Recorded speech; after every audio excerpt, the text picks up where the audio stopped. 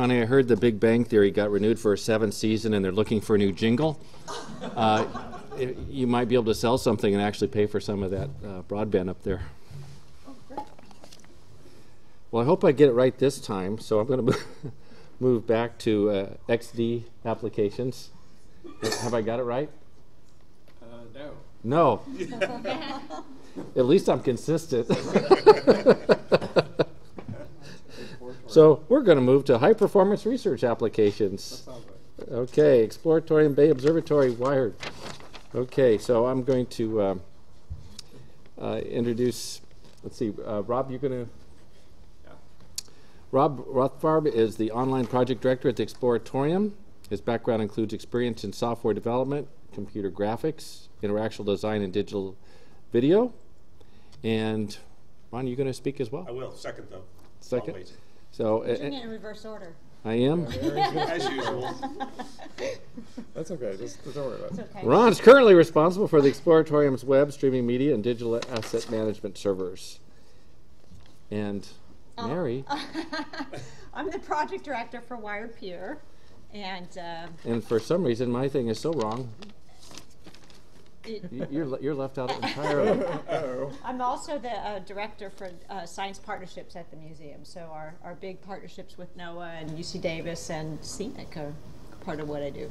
Great, and I apologize that you had to introduce It's yourself, okay. but I know, another slug too. yeah. What can I say? That Slugs United.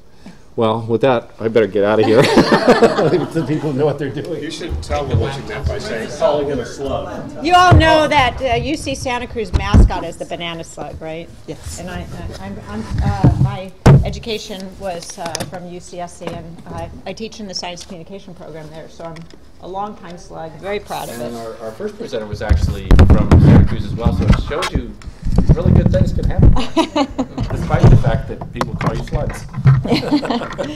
And actually, I think the student body after I left as an undergraduate rose up in protest because the chancellor thought banana slugs was not a very good mascot, not very dignified, wanted to change it to the sea lions. The student body rose up and said, absolutely not. We're proud of our big banana slugs that kind of, you step over them as you're walking from classroom to classroom because we're in a beautiful redwood forest. So I want to just, for the team, say that we're really thrilled to get this award by CNIC for our work. The Exploratorium has always appreciated being part of this community. We're a public learning institution, but we've worked with CNIC both to do some of the webcasting work that we probably not going to talk about too much, but also sort of connecting with research institutions and partners.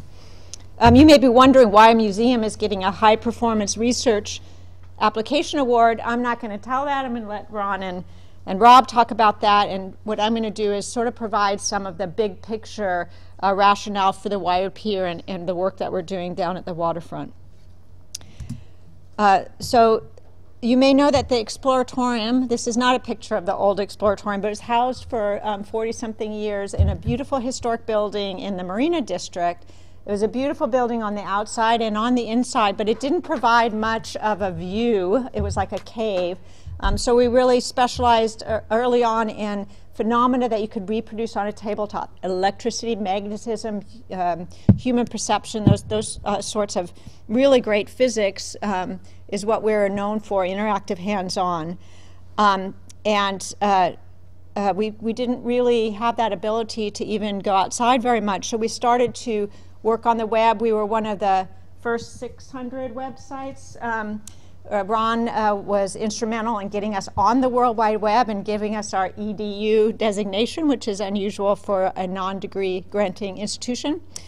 We got our first hit in December 15th in 1993, which is a little bit of web history.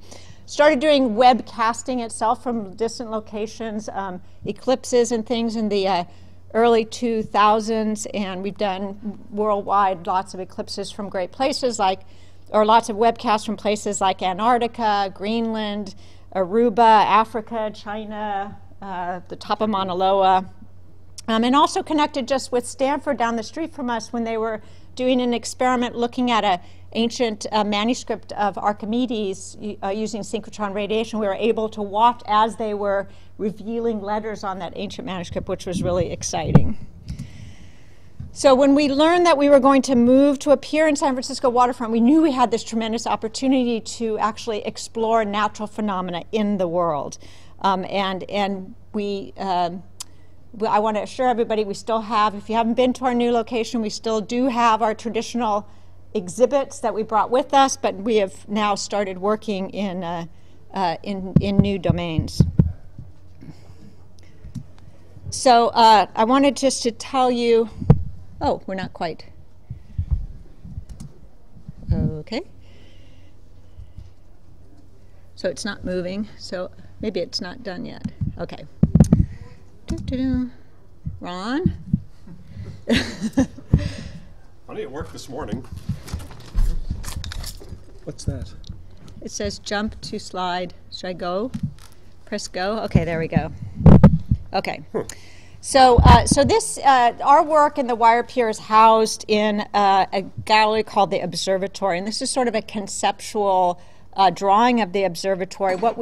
It's a glass building at the end of the piers. It has views of the city and views of the bay, and we're really trying to use the things that people see out the window and give them tools to really observe it. So the idea around an observatory is that we're both observers ourselves, but encouraging that in our audiences that come.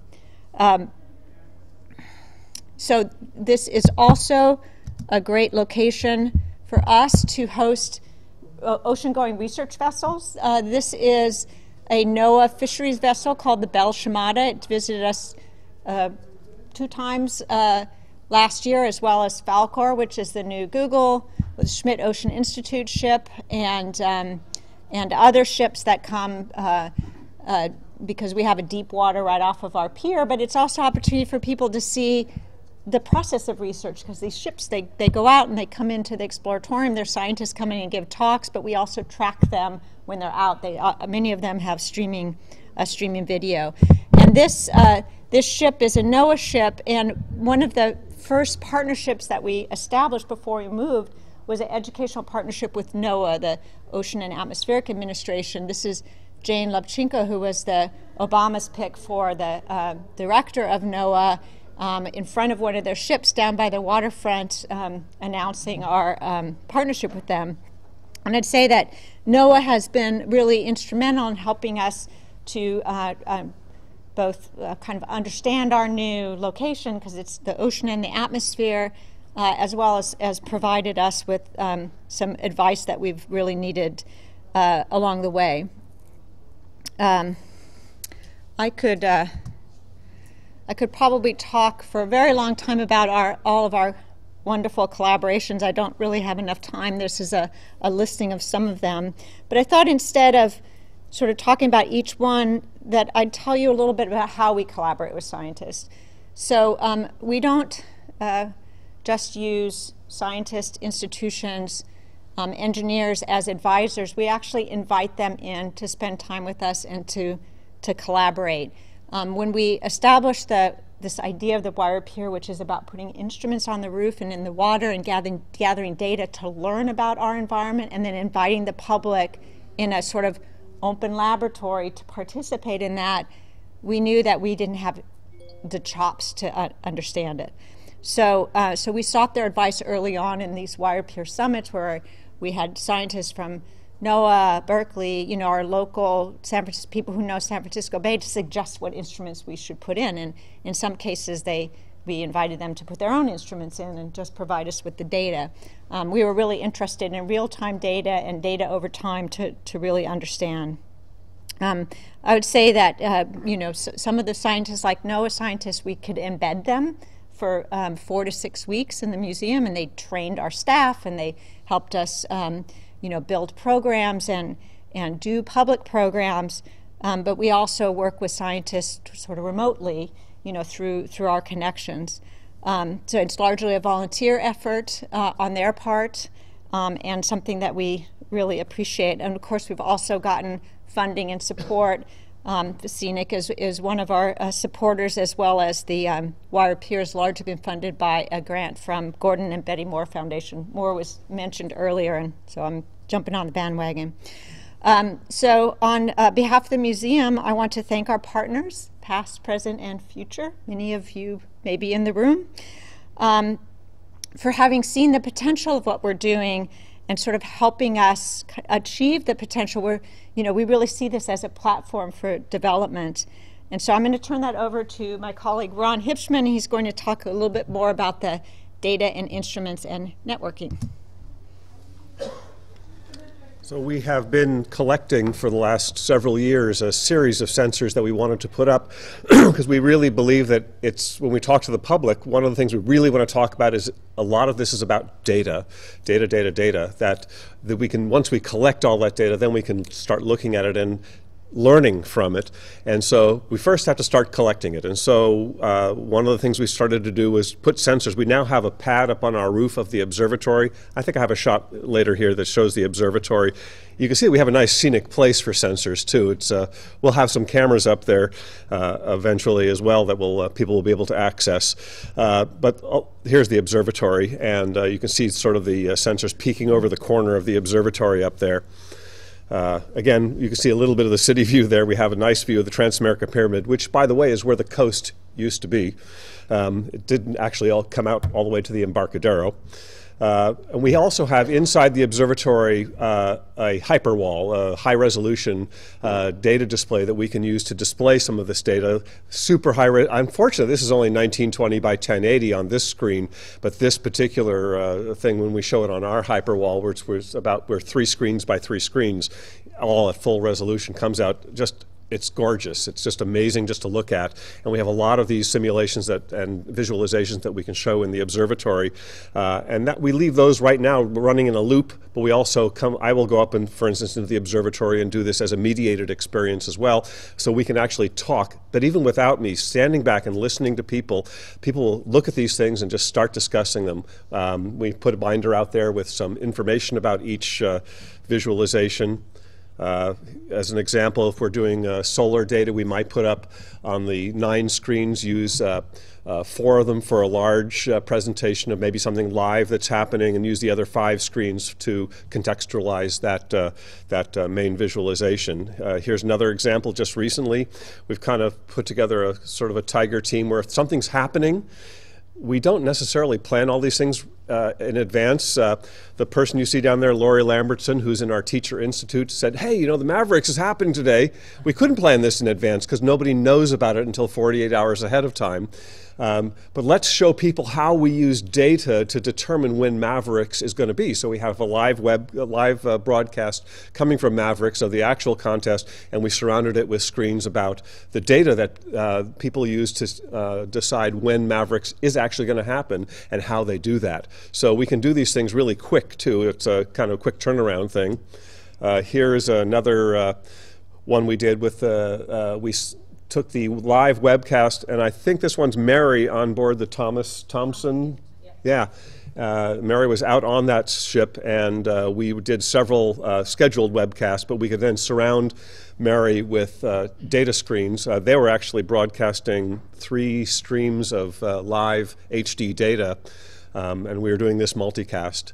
And we could surround Mary with not just her talking head, but also some of the cams from the ROVs under the water, and the map of where the ship was, and some other data that was coming from their control room. So using this 9-screen video wall has been really exciting for us.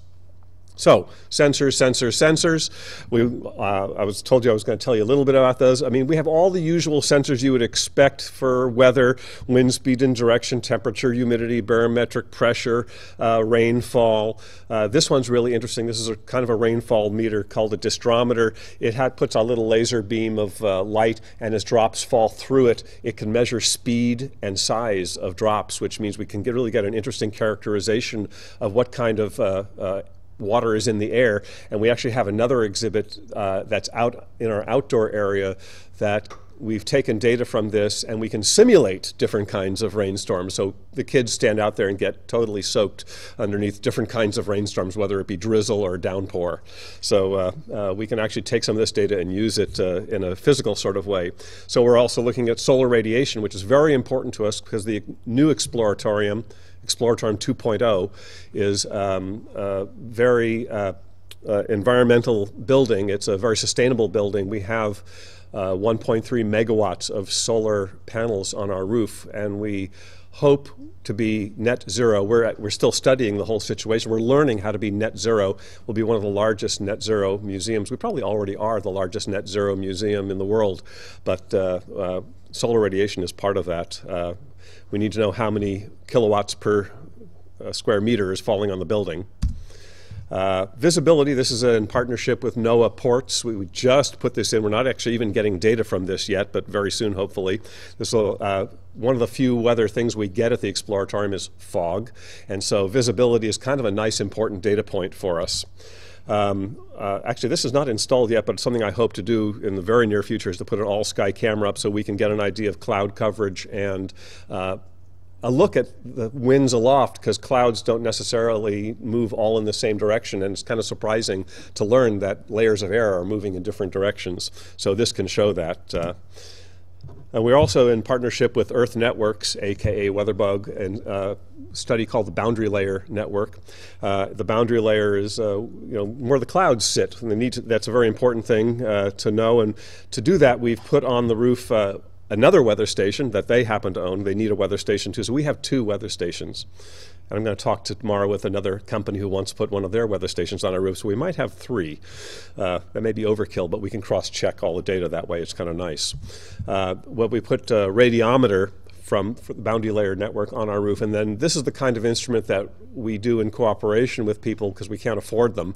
It's a $250,000 instrument, so there's no way we would be able to have one of these unless we were doing it in cooperation and collaboration with the Earth Networks. This is a really interesting instrument. It's not a mailbox. Inside of it's actually quite complex, but what this can do is give us contours up through the atmosphere up to 10 kilometers of temperature, water content, and humidity, which is normally done by balloon. You send up a little sonde up on a balloon, but we can't afford to do that because that's like $500 every time you do that. And they only do it twice a day at noon and midnight Greenwich time. So we only get 2 data points a day for that. This does it every 6 minutes. So kind of cool. You get these contours up through the atmosphere, and if you take these, this is just one reading, lay them side by side, you can get kind of a time series and watch the clouds and the humidity move over you as it happens through the day. So this is just 3 days worth of data here, and you can see a big front kind of moved in there. Just as an example. We're also working in partnership with Berkeley, Sonoma Technologies, and NOAA Air Resources Lab to measure air quality. And these instruments aren't up quite yet. We're working on that very soon. We'll be measuring various atmospheric gases, carbon monoxide, CO2, the nitrogen oxides, oxygen, and we're going to look at particulates. We're not quite sure we can do that. That's a program over in Berkeley called Beacon, and they are trying to do a dense network of monitoring atmospheric gases where they're putting these things only like a kilometer apart. And we convinced them to put one over on our side of the bay as well. We also have a buoy from the Pacific Marine Environmental Lab up the coast a bit. They've loaned us a buoy that measures dissolved CO2 and atmospheric CO2. So we're seeing what trends we see in an urban environment from that. Here's the kind of things you see from dissolved oxygen and dissolved CO2. Excuse me. And we have a group of water instruments that down in these tubes in the water in the bay. And we're monitoring a whole raft of things from the bay, including some kind of new sensors that just have been released that can measure crude oil and pollution from optical brighteners and things like that. So we have lots of things in the water as well. We have a radar sensor on board on top of Pier 15. You can see the antenna up there, and we're measuring surface currents in the bay, and that's in cooperation and collaboration with San Francisco State University Romberg-Tiburon Center, and we have a real great guy who's helping us with the water sensors from there too, Chris Raleigh. All that stuff goes into data loggers. Various data loggers is just one of them.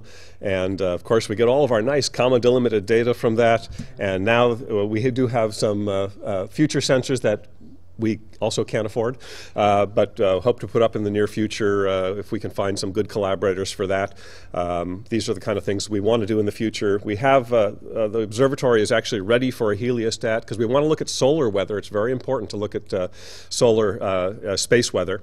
And so we want to put a heliostat up there and take a look at the images of the sun in visible hydrogen and maybe even calcium ultraviolet light, and then all these other instruments as well.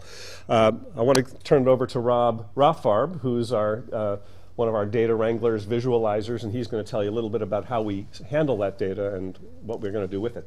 Thanks, Ron. So as Ron mentioned, we're building sort of a deep dive network for ourselves at our location, and a variety of different types of sensors, atmospheric, in the water, and in the future also potentially some seismic sensors.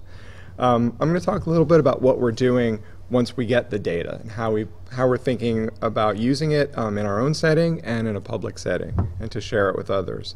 So for the Wired Pier, we were thinking that we're actually creating a data platform. And this is something that's new for us. We have experience with publishing our website for many years, distributing live video streams.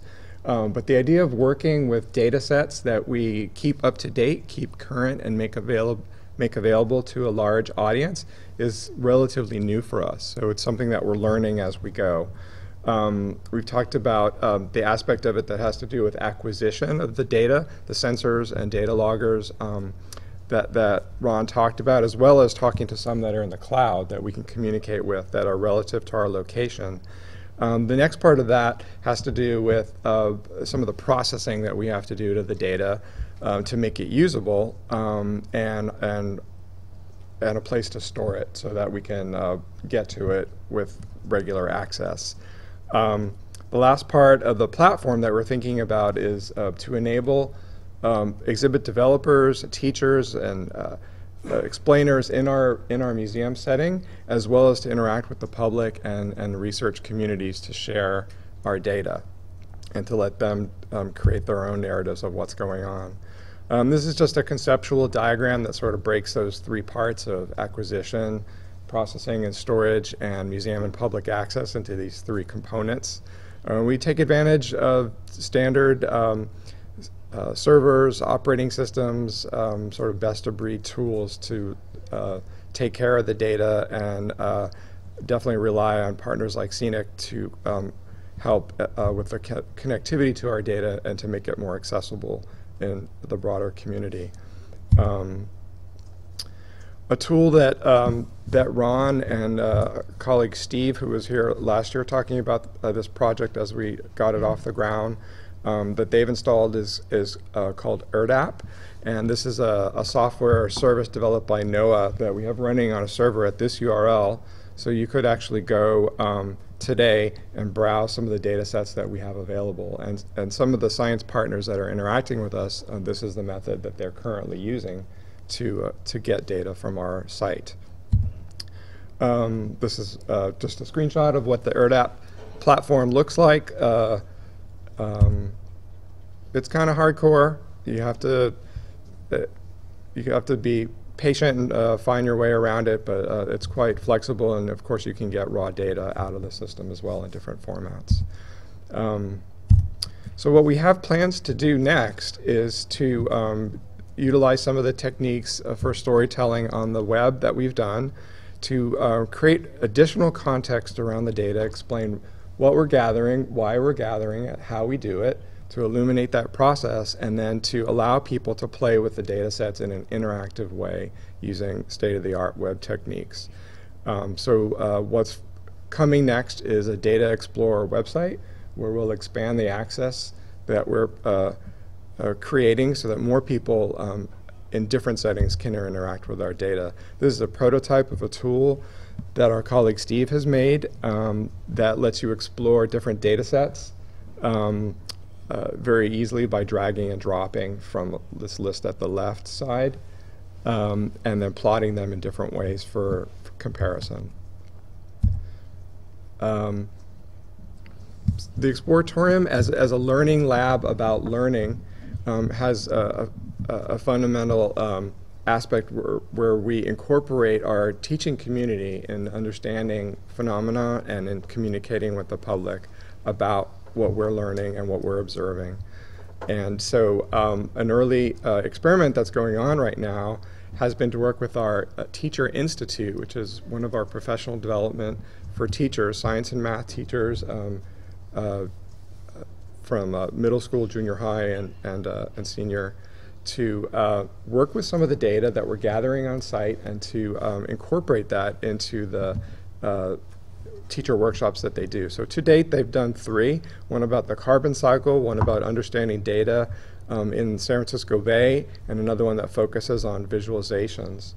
And these workshops are starting to provide good information for us about how we can engage people with data. This is a quote from Lori, who was mentioned earlier, one of our Teacher Institute teachers, talking about how the next generation science standards track very closely to the kinds of activities that we do in these workshops, where teachers are asked to design an experiment, conduct an experiment, gather data, analyze data, and then present the data and their experiment results. So we take them through these activities, and this tracks to those standards that they would then do in their classrooms with students. That's it. Thank you very much. We're really honored to accept this award. Thank you, Scenic, and thanks to the community for listening to us today.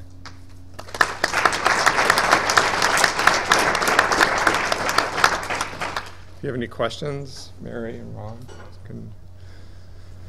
Yes, at Cal Poly San Luis Obispo, we actually have a wired pier, and I know that our marine biology faculty are going to be really excited about this. How would they go about joining, and are they able to join?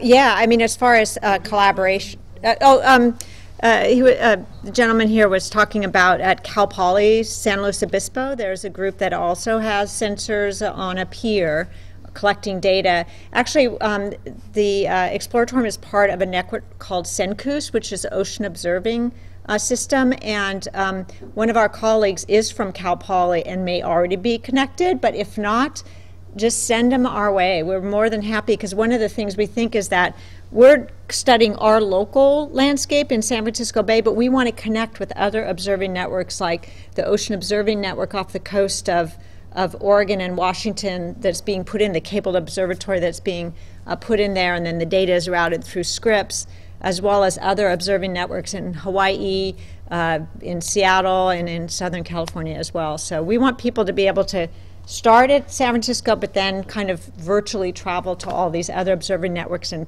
compare the data from them. So, Thank you. yeah, my email address is up there. Very good. Yes. So you'd mentioned that you were going to think about presenting this information to a variety of people. You know, I'm assuming the people even in their homes where their kids can look at it. Has that gone? Where's that at, and what are your future plans for it? Do you mean the data itself? The data, or just the interactive videos? I guess what was your plan for expanding kind of the access to this? We are going to work on the Data Explorer website to make to add more context around the data that we're collecting at the pier, and to be able to share that and to give people some tools to experiment with it. We'll also create some stories around the data as we're actively investigating interesting phenomena that appear, and talk about that online so that people can access it through our website as well as by coming to the museum. And it's kind of exciting for us to think about putting data out there and to be a steward of the data that people can then use in some investigation themselves. So there's quite a lot of open data sources at the state level and federal level, and different agencies. So we're learning from those examples so that we can understand how to present it so that people have a way into it and have a sense of what they might do with it. But we definitely would be encouraging it. We've talked about doing things like hackathons that we might host, or other ways to sort of wrangle with the data in a hands-on way.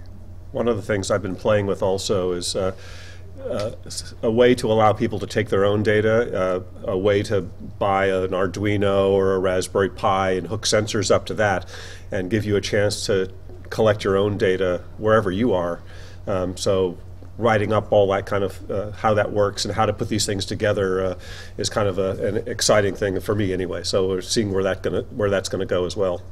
I think it's the idea is to use these tools that are out there, expand them a little, and sort of work through a citizen science model, but have it not just be working with our data, but collecting your own data and contributing it and being a measure, measuring and observing yourself. So those are all future opportunities. As I said, this is a platform for enormous development, and we're really excited and looking forward to, a lot of years of figuring this stuff out. We just need to split ourselves into 3 parts to get it all done. Get some more funding. Any more questions? Yeah, I just kind of a curiosity about NOAA's interest in that radiometer. I thought that was really neat because the Oakland sounding has been there in place for years and years and years, and it's got to be just an ongoing cost, like you mentioned, to them. I'm wondering, are they intending to use that for radiation purposes, like the Oakland sounding has been used? I think the Oakland sounding, which is the balloon is the radiometer going to be used in association with the Oakland soundings? I suspect it can be, but they're totally separate. The soundings are done with the balloon twice a day. By the National Weather Service. National Weather Service, and I think that will, of course, continue because you want that nice, consistent set of data. And, of course, Earth Networks has to monetize that radiometer somehow, so they will be selling that data to various groups. We just get access to the data because they're using our power and our data and our real estate. So, but we can work with any group we want with that data as well. So there'll be dozens of those radiometers all through the state. Okay, thank you so much. Thank you.